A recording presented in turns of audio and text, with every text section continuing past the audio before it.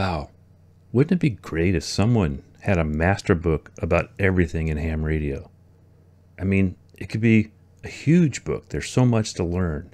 Maybe it would take multiple volumes. I mean, you probably couldn't do it in one volume. Maybe you have like 5 or maybe even 6 volumes. Yeah, that sounds about right. Who could do something like that? Maybe they could get hams to contribute to the handbook. I mean, this handbook could be great for like somebody that just got their license, a new tech, doesn't know what to do, or even that old guy like me that's been a licensed ham for a while. I mean, say I wanted to make a fan dipole, where could I get a picture of, see how this looks? Or what they call it, like a parallel fan dipole. What if I wanted to do an NVIS dipole? Where would I find information on this stuff? I mean, there's got to be one place I can get all this information. Maybe I'd want to make a Yagi. Where could I get all that information from? Oh, I got it. I know who's done this. All right, so who does offer this? That would be the ARRL. If you look here, they have the ARRL Handbook for 2022. It's a 6-volume book set, or you can buy it in the Handbook 2022 softcover, which is everything in one big book. I prefer the multiple books, so it's just a little easier to handle. So let's just click on here and see what it says. If we go in here, it's a 6-volume book set. Key topics: radio electronics and theory and principles, circuit design and equipment, radio signal transmission propagation, digital and analog modulation and protocols, antennas and transmission lines, construction practices.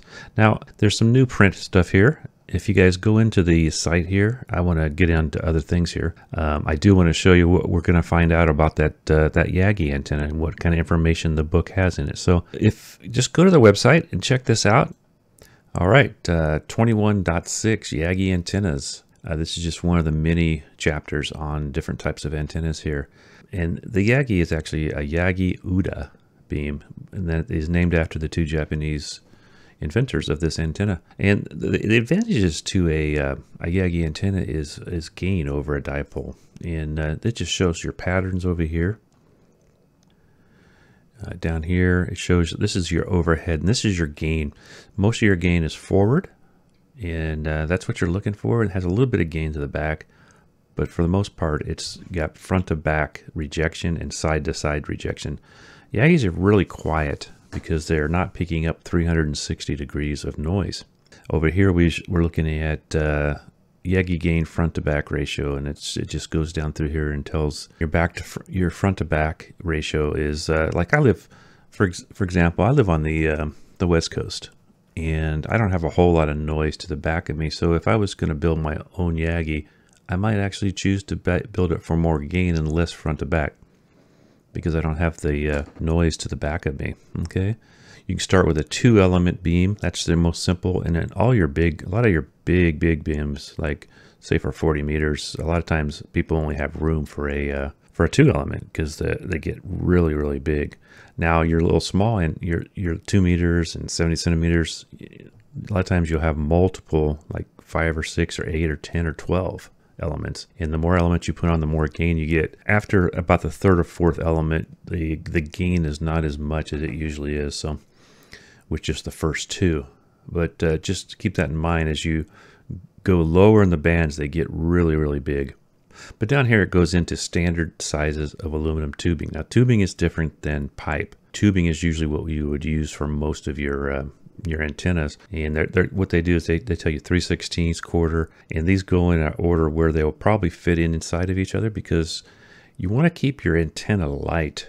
If you read through all these chapters, I can't read all of it, I don't have enough time to tell you everything, but it basically is telling your inner and outer diameters. If you look up here, your inner diameter, your outer diameter, your wall thickness, and approximate weight per foot per length. Okay, and this just gives you a chart here that kind of helps you out with fitting multiple sizes of tubing together to make your length for your Yagis. They can be very big. And then it comes down in here to construction of Yagi antennas, and it talks about they talk about the antenna, the 6061 T6 aluminum Material is relatively strong and has a good workability, and that's what you're looking for. And it goes down here to say that some of the softer grades, 50-51 and 30-30-30-03, and then if you get up to the 70-75, they're talking about how it's more brittle. So this 60-61 is your best all around usually. Driven element is the element that has your coax will actually connect to that somehow,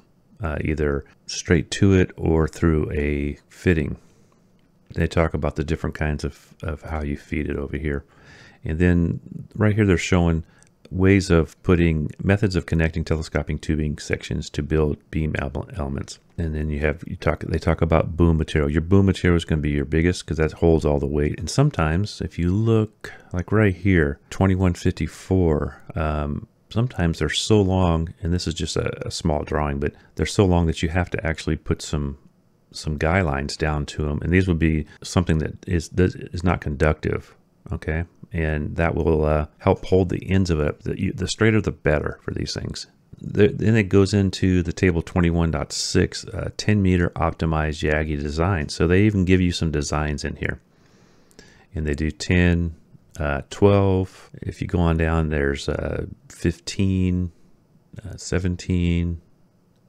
My favorite band right now, because it's one of the better DX bands, is 20. So they give you quite a few different charts here to look into, and it'll tell you, okay, let's just take for 12 meters. This is a 3 element, a 4 element, and a 5 element. Okay, and so your gain for 3 element, we'll talk about dBi, and that's the lower one. It's 7.5, and when you go to 4, it's 8.5, and then 9.5. So you see your first 3, you get 7.5. But after that, it's like 1 dBi. It's not a perfect world on all this. And these charts just give you a nice baseline to start your build by. And if you look up here, here's some of that construction we talked about earlier on how you construct them. So you have one direction for your boom, and then the other direction this way. You can kind of see they got one installed there, or these would install in these holes. And that's for to hold your elements on. So they're fairly easy until you get really big. Then it comes down here, putting it all together. Okay, then we come into how you're going to tune your Yagi. You can do a simple dipole setup where it's a 50 ohm, where you just separate the two pieces in the middle, just like you would your regular dipole, your wire end dipole. And that usually is a pretty easy one to build. Then you have a gamma rod up here, and then you have your T-match for matching your antenna. And then sometimes they'll actually use a coax balun to tune the antenna. And there's all kinds of different charts on how to figure all that stuff out.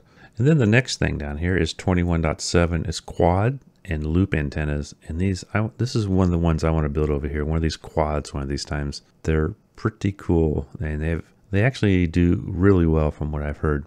So this is just a quick overview of what is in your 6 volumes from the handbook here. Everybody should check this out. This is great for new hams, but this is also great for older hams too. People that have been doing it for a while, and this may not be sure.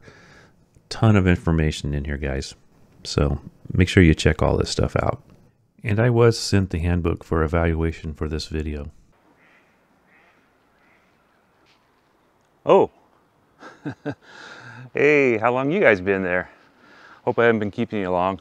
ARRL Handbook, the 2022 version. Pretty thick. 6 volumes. It comes in either a single big book or 6 separate volumes. It is November, so it's pretty close to Christmas. Maybe you guys should buy 2 sets. 1 for yourself, and then 5 for your ham friends. But you say, Chuck, but wait, there's 6.